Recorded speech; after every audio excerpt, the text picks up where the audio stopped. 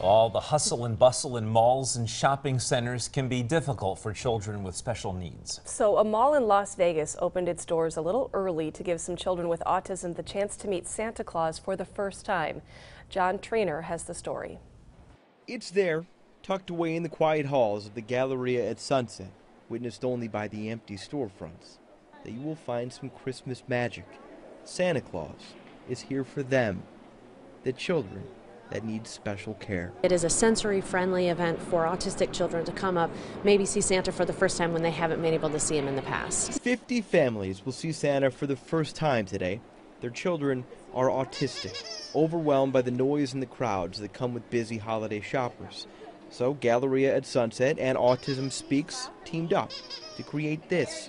For 2 hours before the mall opens, families can reserve a time to visit St. Nick, share wishes, play a little, take home a Build-A-Bear.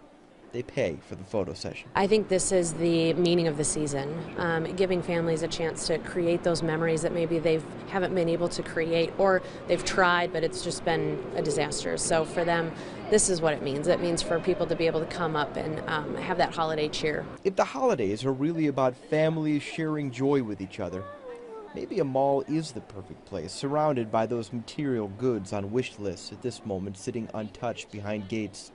The focus is on the kids and the memories they will bring home. Nice thing to focus on this time of the year, you know? Yeah, absolutely.